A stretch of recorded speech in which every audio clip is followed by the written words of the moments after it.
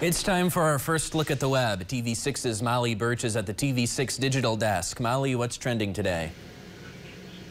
Pope Francis is due to meet some of the world's best-known comedians on Friday in the Vatican, including Whoopi Goldberg, Jimmy Fallon, Chris Rock, and Stephen Colbert, among others. The 87-year-old Pope, who often cracks jokes with people he meets, has repeatedly emphasized the importance of having a sense of humor and prays for it each day.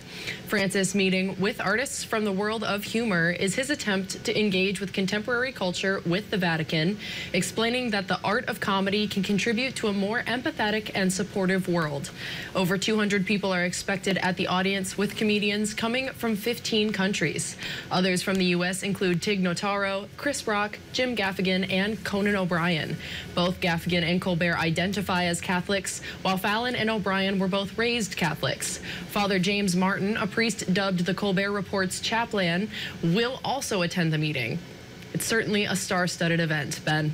Yeah, if Chris Rock is there, hopefully Will Smith is not also there. Don't want to get anything going on there. What else is trending today, Molly?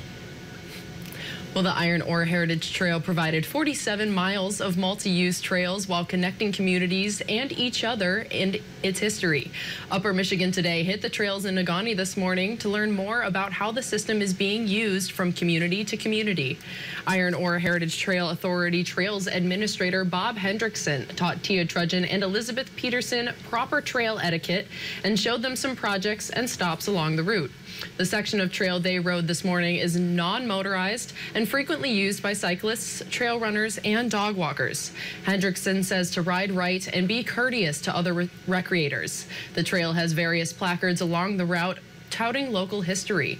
These, as well as the trails themselves, are maintained by volunteers. You can learn more about the Iron Ore Heritage Trail, check out a map, and view volunteer opportunities at uppermichigansource.com or the TV6 and Fox UP mobile news app.